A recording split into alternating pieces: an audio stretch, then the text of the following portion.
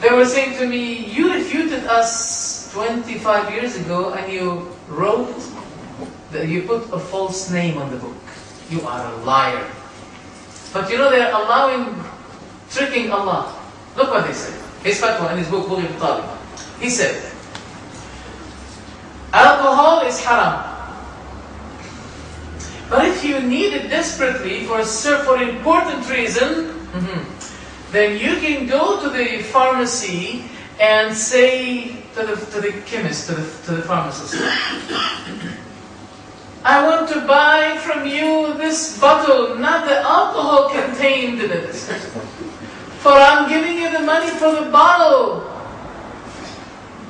Then Habashi said, by this trick you can avoid falling in haram. But trick against who? Against the chemist or against Allah? Now someone told me that one Habashi, he wanted to implement this trick of his shaykh, his fatwa, and he went to the pharmacy, but the one who was working in the pharmacy, he was also Habashi. So he said to him, I want to buy the bottle, not the alcohol inside it. Then this Habashi chemist, he emptied the bottle and he gave it from the alcohol. He said, this is the bottle empty, I made a favor for you. He said, no, what? Give me. Forget it. And there's a true story happened. You know, they say, for example, lease is not allowed. It's haram. Lease, you know the lease. But you know, you can do something. Now, you can say to the owner, to the landlord, I don't take lease. But I want to sell you this bottle of water for 40,000 pounds. Excuse me? We know that this costs £1.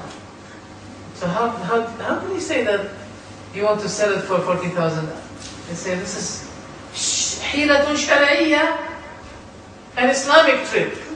Oh yeah, just like calling the riba mortgage, maybe. One of those people, he made a deal. He sells watches. And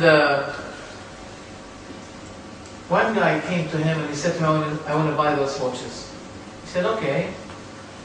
How much? He said, 5 watches will be costing you $180. He said, okay, I'll buy them. While they made the deal and the man wanted to give him the $180, he heard the adhan. Allahu Akbar, Allahu Akbar. Then this Habashi said, let's stop the deal. He said, why? He said, because any deal that happens, that is made after the adhan of dhuhr, makes it haram, makes that deal haram. The man said to him, we made the deal already, but I was about to give you the money only. He said, but it's haram. So the man said to him, don't you find any way, something to be done, you know? He said, well, let me think. Oh, yeah, we can do something. He said, what? He said, I can say to you, I'm going to gift you those watches. And then you say to me, I will gift you the money. He said, no problem, all right. Okay, no problem.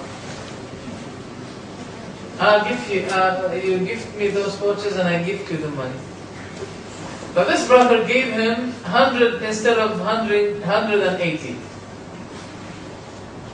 The next day, those two met together, and this Habashi said to him, oh my God, you've done something wrong to me. You made a mistake. He said, what?